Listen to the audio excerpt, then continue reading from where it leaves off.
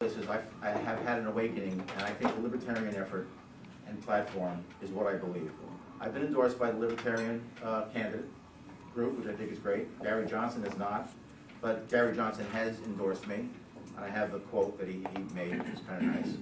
And I'm pushing him to submit an application to you, Gigi, because I think it's important that we be liberty candidates.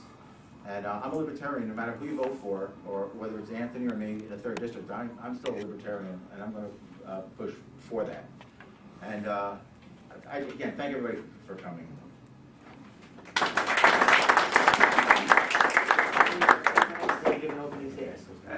Hello, my name is Anthony Tolda.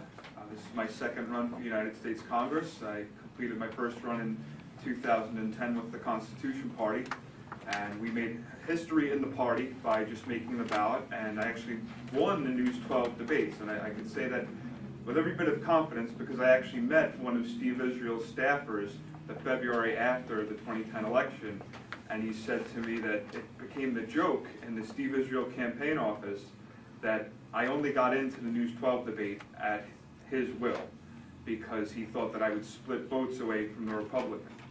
And they told me that nobody in the Israel camp expected me to perform well, and then I turned around and I beat them. So I think I have a strong case to make for myself as being the candidate that has taken the fight to Steve Israel the hardest in regards to intellectual property and beating him in a debate. I'm a pyrotechnician and a financial consultant. I've seen the disaster on Wall Street from a front row seat to this seemingly never-ending horror movie. And I am a very hands-on candidate. I've attended a lot of tea parties. I've attended Occupy Wall Street and written articles on my experiences with both. I actually wrote an article about some women at Occupy Wall Street that were having some of their constitutional rights violated while they were in jail, which I think is just absolutely abhorrent, and there's no excuse for that. That can be found on my Facebook page. I should also mention I made a pretty big splash in the beginning of my 2010 campaign, making worldwide news, yelling at Steve Israel at the town hall meeting on healthcare. It's actually my Facebook profile pic. A supporter of mine in the Midwest put lettering on it that says, "The shout heard round the world, an American revival." I'm very proud to carry that title. I'm endorsed by Dr. Renee Tocco. Her and her mother travel all over the country advocating for parents' rights in regards to vaccinating their children and promoting cures for autism in regards to bionutrition and their chiropractic treatments. I'm also endorsed by Glenn Main of Oath Keepers, which I think is a very important endorsement, especially in this race when the Republican candidate happens to be a veteran. That doesn't necessarily mean he is best suited to defend our Constitution and restore our Constitution. I would make the case that I'm the best choice to do that, and clearly the New York State chapter leader of Oath Keepers agrees. Okay. We're going to open it up to the floor like last time for questions. So since Michael went first, you'll answer the first question. Yes, Chris? Anthony, did you have your case go on getting on the ballot as a Republican? Well, there's a silver lining to this cloud. I represented myself pro se in New York State Supreme Court in Nassau. Justice Morano found in my favor, which was very encouraging, and is very, very rare for a candidate to represent themselves pro se in an election case and actually win. So what happened was we were appealed on a technicality, which is not an absolute. We were thrown out in the appeals court on the technicality. They did not rule on the merits of the case because, for obvious reasons, if you read the transcript, which I will make available, and then we moved to appeal that decision, and that court gave us a one-line response: no, we're not going to listen to your case. We're going to take more questions for the candidates themselves. Yes, Mark? Are either of you seeking the endorsement of any other parties? 1 minute, Michael. No, I did. I prepared the designated petition as Republican, and I decided that the Republican Party has lost me. I see very little difference between the Republican Party and the Democrat Party. It's so a blurry line. Fact is, they vote. One votes one way, one votes the other way. They're for the income tax. They're for taxing us half to death. I mean, it's become the point. So I decided, why would I want to be a Republican? Because being a Republican is not what I believe in. In fact, I want to make an announcement today that after 40 years of being a Republican, Last week, I went down to the Board of Elections, and I changed my party affiliation. I am now officially a Libertarian, and I want to stay that way. If you guys have the right idea, and I don't know where I've been, I don't know what hole my head has been stuck in, I don't want to even guess which one, but I can tell you that the Libertarian way of going is the way to go. If we don't do that, we're screwed. Let's hear Pardon my Anthony's answer on that now.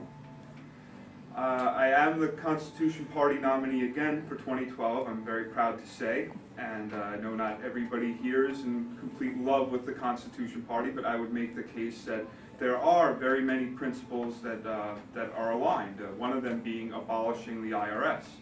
Now also, keep in mind, each Constitution Party state chapter is not beholden to each other state chapter, much like our republic, and the New York State Constitution Party leadership has changed for this election cycle, and theoretically will stay the same for a while. I certainly hope so, because the new leadership is a lot more libertarian-minded, and I would really love the opportunity to be able to work with both of these parties, not just in an effort to make a point in this election, I've already done that in the last election, in an effort to win this election, and have a representative in Congress to represent both third parties. Well, for both candidates, this is going to make it twice as hard for you to get on the ballot, because you're going to need a minimum of 7,000 signatures. And Ms. McDermott, what do you plan to do to get those 3,500 signatures you need? Okay, Anthony can go first. Okay. Well, in my case, I've been building a reputation for myself that was not only nationwide, but I do have some supporters out of the country as well. Clearly they won't be help in this petitioning process, only voters in state, but I've been building this foundation and this name base since October 2009.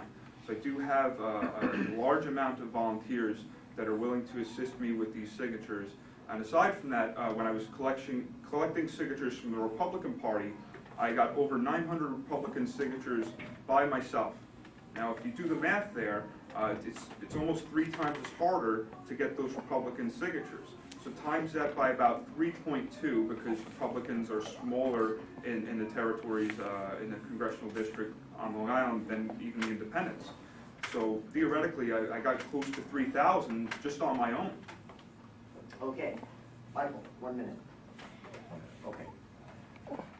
Gary Johnson, campaign had approached me and asked me to be the New York chairman of the party, of his campaign. And I told him no, because I really want to concentrate on a congressional campaign that I'm running.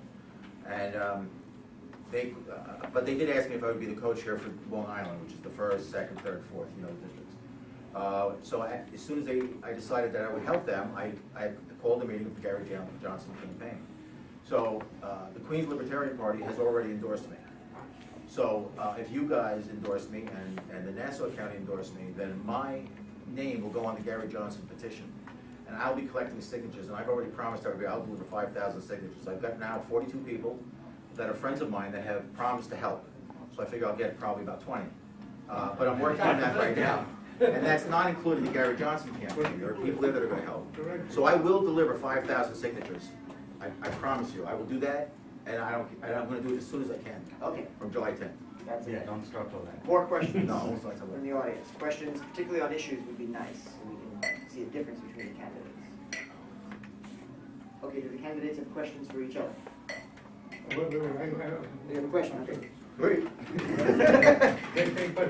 Did you belong to any community organizations? Okay, a minute for you. Okay. College. Well, I was elected to the Hop School Board in 1986. I was the president for my 2nd and 3rd year. Now, when Ed Romaine guided me and asked me, what do I do? He said that was the kiss of death. But I can tell you that every year that I was the president of the school board, we reduced taxes. I went through 2 teacher negotiations. I was the president of the school board for 2 years. I was my kid's soccer coach. I was involved with the Brownies. I was my kid's class mother. I now have a 7-year-old. I was instrumental in pushing through a no-labels approach, which I'll tell you after I have a minute, because it's going to take more than a minute to tell. So I've been very involved in the community. I haven't attended local town board meetings of late. I used to do that. In fact, Steve Levy asked me if I would run for an office when he was a Democrat. And I said, no. And then, of course, he turned into a Republican. But that was many years ago. And, but I have been involved in everything. I'm going to attend the Queens Libertarian Party meetings. I'm going to attend the Nassau County Libertarian Party meetings, as well as the Suffolk meetings. And community organizations, 1 minute.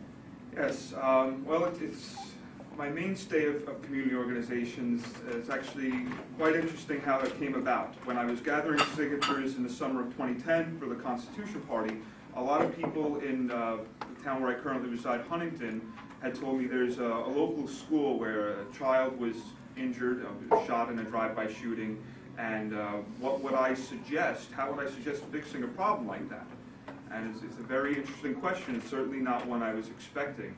And what I said was, as with most questions of how do we solve problems in America, the answers lie with the people, as much as the politicians do not like to allow for those answers to materialize. And I said, well, if we had had our Second Amendment rights, the situation likely never would have deteriorated to a point where a child's being shot in front of a school in Huntington. And I made the case, well, if we could restore our Second Amendment rights, that would be a good thing. So I ended up with the Guardian Angels. If anybody's not familiar, Curtis Lee started them in the Bronx 33 years ago. And what they do is volunteer safety patrols in communities that need the help. They have no weapons, they do carry handcuffs, and they practice martial arts. Okay. I'm a little confused with the previous answer. You asked for an endorsement. You said you got one from Queens. You want one from here. Is that concerning being the co-chair for the Gary Johnson campaign? No. What are you saying? That is for Congress, but every county does it separately. And so is that sort of like, here, is that like a bribe to everybody here that you get 5,000 signatures for Gary Johnson if they endorse you now rather than... Sure, you can call it that. You can call it that. All right, let's get to some other questions on that. Actually, I have some money. How much would it take to get you? I'm not bribing anybody. Bruce, you have a I question? have a question for both candidates, either order. Your opponent is Steve Israel. Yes. Name one or two, if you must, things Atrocities. from his voting record that you're going to attack. Can I have extra time? 1, 2, or 3. Well, you have HR 347, you have CISPA, you have NDAA. Yes. Explain. Okay, well, I do go into detail in an article I wrote on my Facebook page, but the HR 347 is also known as the Anti-Occupy Wall Street Bill. What it does is, if there's a Secret Service presence within 500 yards of any protest, every single protester at that arrest, no matter how peaceful, is subject to arrest. And felony. Now, keep in mind, Secret Service is not only the president. It could be when Michelle Obama takes a famous ice cream cone trip while she tells everybody not to eat ice cream cones. It could be a Bilderberg meeting. It could be a UN meeting. And it could also be something where, okay, we have a problem with the Occupy people, or we have a problem with the Tea Party people. Send Michelle Obama to go get an ice cream cone 500 yards away, 499 yards away, and just arrest everybody. Okay. A minute, Michael. The loss of liberties is the biggest thing that I can talk about. And we just lost so much. Steve Israel voted with Nancy Pelosi, I think 99% of the time. And they vote to not get anything done. My biggest problem with Steve Israel is nothing gets done. You know that they've submitted over 3,000 bills in Congress, in the 112th Congress, and less than 300 have even gone to the committee hearing. And that's a big problem, because we're not getting anything done. Well, yeah, the bad ones get through. Yeah, the bad Just ones. name 3 bad ones. Well, not many of them either. I mean, well, only the bad ones. Yeah. I don't know of any good one that has gotten through. Steve Israel, he's been there for, he'll be 14 years in Congress, voting this way. But he's got a war chest of $1.5 million before he even came in. You know, I don't have $1.5 million. I have to do it on a grassroots level. And in response to this lady's question about the bribe, it's not a bribe, it's that I was a Gary Johnson campaign, we're working together. They asked me, I didn't approach that. Constitution Party approached me. I mean, also, I am a member of I both was people. told you approached them. Well, that's not true. Okay, good. We'll give, this is a little interesting, so we'll give 30 seconds of rebuttal and then you 30 seconds. 30 seconds. I was told by the Constitution Party leadership of this state, whom I'm in direct communication with, and I had the nomination of before any communication was had with you, that you reached out to them. There was confusion due to the district lines being redrawn and the incumbent swapping a number. They were confused. They said they would get back to you when they discovered the situation. They told you they had committed to me and were remaining with me. Aside from that, Steve Israel has got something done. His brainchild, Cash for Clunkers, made our exports of scrap metal go sky high, which somebody mentioned earlier today. Michael, 30 seconds. You keep saying they and technicalities. Who's they?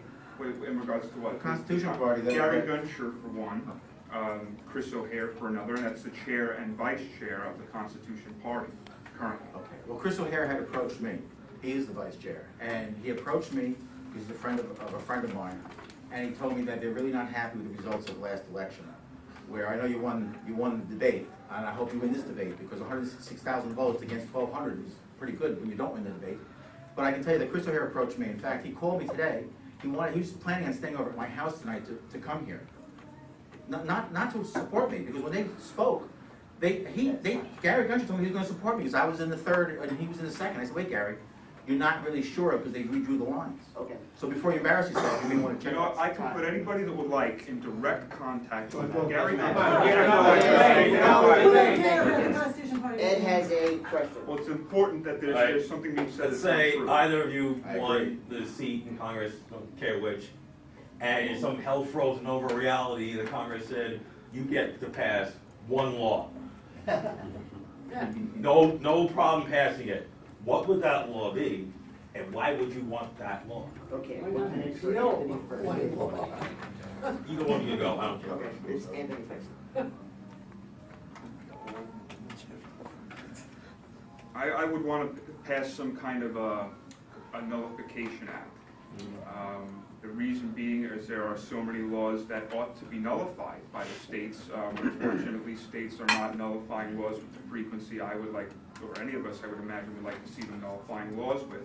And if we could pass a bill that would make it easier to nullify unconstitutional legislation through using that bill, then that could not only assist in repealing a lot of pre-existing legislation that takes away our rights and is counterproductive to the economy, very many other issues, but it would help us defend against future bills that would attack us.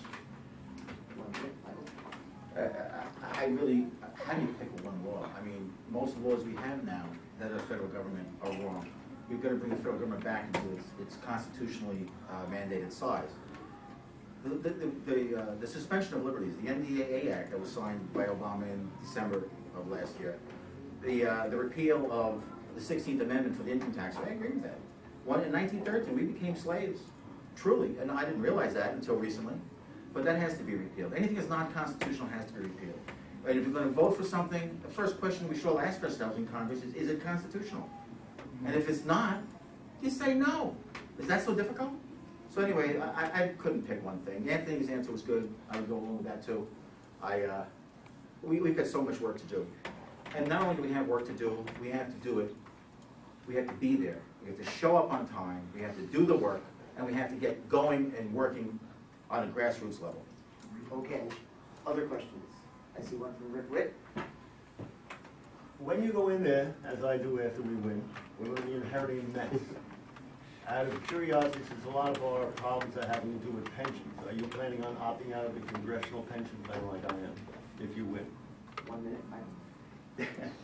There's a lot of things that congressmen have that regular people don't have. Healthcare, pension plan, retirement after 3 years. Just the salary. I mean, they're the only people I know that can get paid so much money and not get any work done. Seriously. And Better if they don't. So yeah, the pension, You will yes, opt out of it. I will opt out. Okay, Anthony, 1 minute. I don't think I need a minute to say I would opt out of the pension. I'm not interested in entitlement programs, and that's not a libertarian principle. Okay.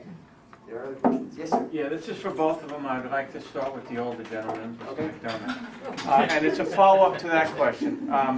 This salary, this exorbitant salary that you mentioned, would you be capable of living entirely on that salary, or would you have to indeed work still in your former lives, and would you? Like, both answer that question, please. Okay, 1 minute. Would that be your full-time salary and that's all you would do, or would you Listen, continue to work? When the founders started all this, with the Constitution, you're supposed to go to Congress, do your job, and go home and go back to work. And I have to work for a living. I'm not going to rely on my income as Congress, as good as it might be, to live. I mean, I could live on it. I could live on a lot less than that. In fact, I have for a number of years now. And no, I want to do my job and I want to go home. That's the bottom line. Okay. Okay, Sir? Anthony. Well, in addition to being a congressman, I would be also a pyrotechnician still, and I do enjoy the work, and it does help me employ and help people gain revenue themselves. And I look at it as a very patriotic job. I love it, so I would not leave my pyrotechnician job. As a financial consultant, I would feel there would be too much of a conflict of interest. I would remove myself from that industry, and I have every intention to continue volunteering with the Guardian Angels when I'm home. Okay, other questions from the audience? Yes, Mr. Axel. There are some laws about possessing stuff and selling stuff to people. I want to know whether or not you would support legalization, say, of heroin. Okay. Well, I would probably present it more as a decriminalization. And I think that decriminalization across the board is a good thing. I'm also of the opinion that it's more so a states' right issue. I would like to see it done on states' levels because we are a republic, so people get to choose certain things for themselves, and I believe, and states get to choose certain things for themselves, and I believe it's a state issue. It should be left up to the states, but I will seek to decriminalize with respect to that in some regards on the federal level. And at the very core of what I think should be done is the federal government should just butt out of the issue. Okay, 1 minute, Michael.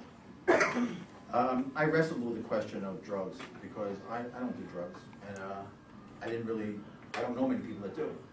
But what we do in our own homes is the issue.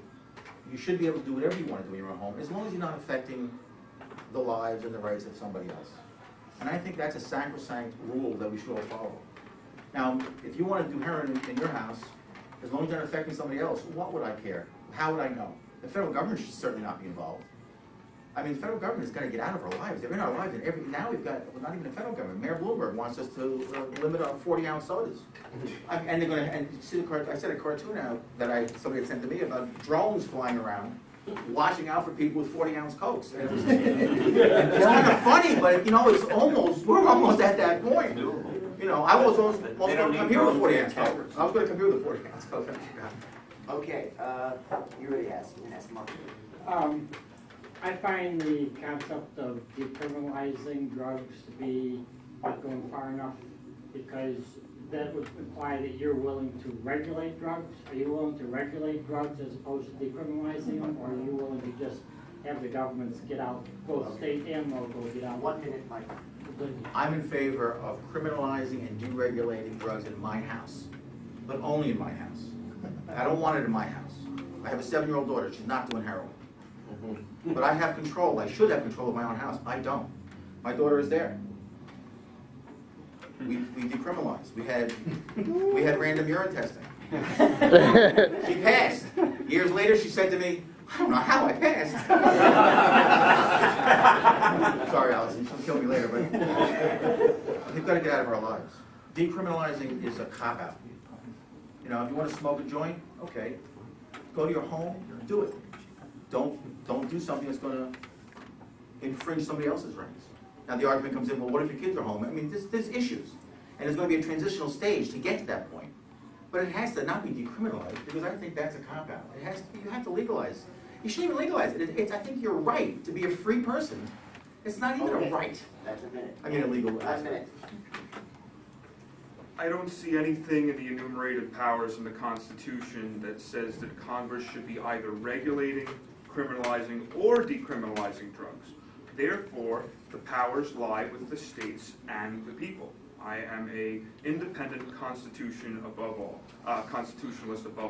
You want to talk about no labels means precisely that. I don't want to be labeled purely, oh, you're a Constitution Party candidate, this is what you believe. You're a Libertarian, this is automatically what you believe. I believe in the Constitution, I believe in sovereignty of states, and I believe in the enumerated powers of the Constitution. If you reference that, it would show that it is not within those enumerated powers for Congress to be involved at all. So it's not a cop-out, it's a constitutional answer. It is a state's issue, and it is up to the will of the people in those states.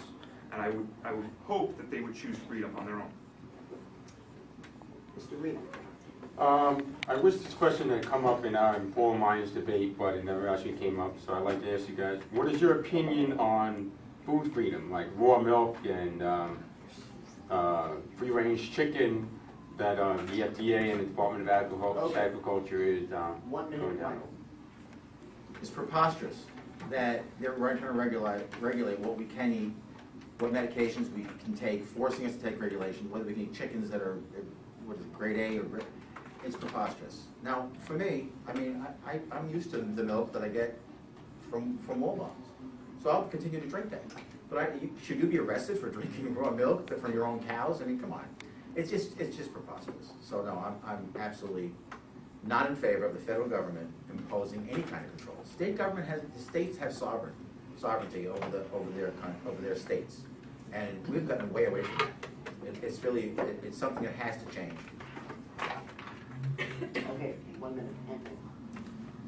Well, our Constitution was intended to give us the smallest amount of government as possible, which is certainly a libertarian principle, but also just enough government was the intent, only enough to protect individual rights.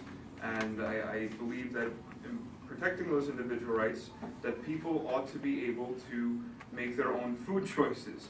And the Founding Fathers agreed. I don't want to misquote which Founding Father, but I recall specifically one of them said, if you ever give the government control of the food industry, it will be a serious crushing blow to freedom and liberty to those people. And if you look at what former Surgeon General rather said, that 90% of illnesses in America come from poor nutrition. If the government telling you what proper nutrition is, that's not their role. It's your role to decide what good nutrition is for you. So they're getting involved in your health care again with this food legislation. What about the rights of the chicken? Question for Mike. Every right to be on my Let's say you're a congressman.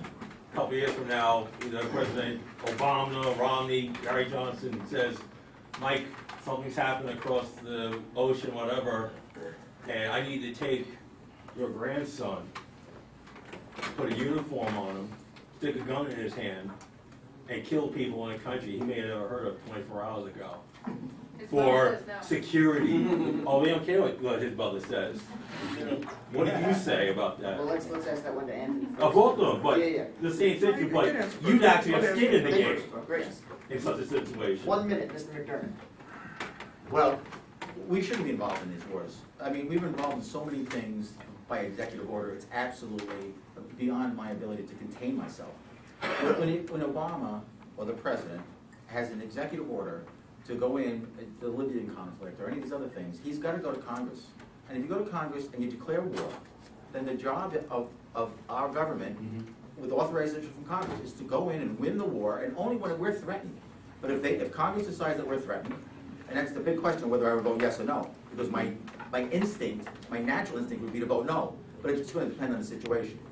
But we go in there, we win the war, and we come home.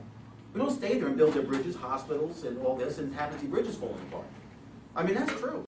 What Market Reprise would do is say, listen, we're not at war, but if there's a criminal in a foreign country that has committed a crime against America, then we would take steps to bring that criminal to justice, not occupy, not destroy civilian property, civilians and other property, just bring criminals to justice, and that's it. And I also have a long track record of saying bring the troops home. Ever since my first public statement of that was on Fox Happy Hour with Rebecca Diamond, just after my picture of yelling at Steve Israel went viral on the internet. So not only do I want to bring the vast majority of the troops home, I have a track record of doing so, and I will remain consistent in doing everything I can to make sure nobody is sent into harm's way without very, very good and constitutionally valid cause. Yes, Gigi. I have a question. If either one of you does win our nomination, you'll be debating Lebanon and Israel. And both of those gentlemen believe that we should support Israel, not the man, but the state, monetarily and militarily. A lot of people will vote for those people because of that. Where do you guys both stand on that? 1 minute, Andrew. Well, again, I get back to the constitutional answer. Nowhere is it written within the enumerated powers of the Constitution that we are to fund Israel. And a lot of people in Israel don't want us funding them either because they know that it comes with strings attached. And a lot of people that reside in Israel look at it as a form of welfare. They don't want to be on welfare. They don't want us meddling in their affairs. And getting back to Ron Paul, it's one of the very many things I agree with Ron Paul on is he says that if we just stopped doling out money all over the world, Israel would benefit vicariously through that because we're funding their enemies 10 times to the tune that we're funding Israel. So it's completely backwards as what most of our federal government does, and as many candidates are completely backwards to promote any funding or military assistance to Israel at this point. 1 minute, And at Mike. most points. We have to stop foreign aid completely. I understand you can't just cut it off because everybody's become dependent upon it. It's like seniors, you can't just stop Medicare, you can't just stop. You have to have a transitional period, which is what the Liberty Platform is stating. But when we provide arms, then the other side provides arms, and all we're doing is escalating everything. It's like in Syria, we give them $1 billion, then the Soviets are going to come in and give the other side $1 billion. It's absolutely, Anthony's right, it's backwards, it's completely backwards. We have to stop foreign aid. And although I've been a supporter of Israel as the only democratic, democracy-based country in the Middle East, they're going to have to get used to the idea that we're not the babysitters. There's nothing in the Constitution that says we have to be the world's policeman. And that's what we've become. And now we're nation building. It's not acceptable and it's not appropriate. And it's not constitutional. Okay, I was asked by Anthony for a 30-second rebuttal, and you'll get one after that. 30 seconds, Anthony. Well, I would make the case that we should immediately cut off all foreign aid. This is not something that helps American citizens if we do it incrementally, and it's not something that helps our currency if we do it incrementally. We are on the verge of a currency collapse, and I know that because I've been in the belly of the beast of Wall Street. I've seen the danger that we're in. We all know what the Federal Reserve is doing with regards to inflating the currency with their money, and we're consistently paying an inflation tax, and we can't afford any more of it. 30 seconds. Other nations are going to have to get used to the idea that we're not going to fund them. We're not going to give them foreign aid. I'm not talking specifically about humanitarian aid. I mean, we want to, the stronger of us should help the weaker of us. But our taxpayer dollars has got to go to us. We are having, our infrastructure is collapsing. I was on a phone call with John Kerry trying to convince me to fund the infrastructure bank, which is another Federal Reserve. And I asked him, that sounds like the Federal Reserve. He says, no, it's not. But it is. We have to stop it. We have to stop it. I just want to do it in a way that is considers that we're not going to create a bigger problem than what we have now. We have just over 8 minutes left, so I'm going to give 4 minutes to each candidate for closing remarks. And then we need to vote. And then we vote, yeah, that's why we have to do this, so. You have to downvote the manager is so bad. Okay, then, 4:21, let's go. 2 minutes. 2 minutes each, closing remarks. You go first, Andy, 2 minutes. Well, if anybody would like to see the debate in 2010 that I was in, it's on Tolda2012.com in the video section. I would make the case again that I've taken the fight with Steve Israel harder than anybody in that debate. I've built a strong foundation. I've made internet news fighting for the cause of liberty very much in between the two campaigns. One of those times being when I discovered a UN flag displayed in my hometown, Farmingdale Village Court, larger and taller than the American flag. And I got exposure to that nationwide, worldwide, even through Infowars.com. And I am somebody that has been a strong voice against these dangers of the international enemies of the Constitution and the domestic enemies of the Constitution, which are both equally dangerous. And I will continue to be a voice. I've been unwavering in my support of our sovereignty. I've been unwavering in my viable 10-point plan to fix our economy. I've been unwavering in our civil liberties. This is not some spur-of-the-moment inspiration of mine. It's something that I'm devoting my life to. Okay. 2 minutes, Mr. McDermott. Okay. I guess, here's the rub. This is a very critical election. I mean, I know every election they all say that. I'm really the only person here that knows what I have to do. I want to follow the Libertarian platform and restore our liberties. I decided not to run as a Republican. I decided to not explore the Constitution Party. I mean, I did explore it, but I decided not to talk to them about it. In seriousness, even though Chris O'Hara, you can check it. I would like you to look at Anthony Tolda's debate with Steve Israel and John Gomez and make your mind up if he won. But if we want to get more than 1,258 votes, we have to all pull together, Queens, Nassau, and Suffolk, with the Gary Johnson campaign, because they're the ones that are here organizing, and let's pull together, let's get signatures, let's have 10,000 signatures from the 3rd District and the 2nd District. I mean, that's what we can do. And I really am very committed to this. I'm going to deliver those signatures, I'm going to get on the ballot, I want to be on the ballot as a Libertarian. And I hope that you guys will endorse me, because the Libertarian platform is where we should be. I'm not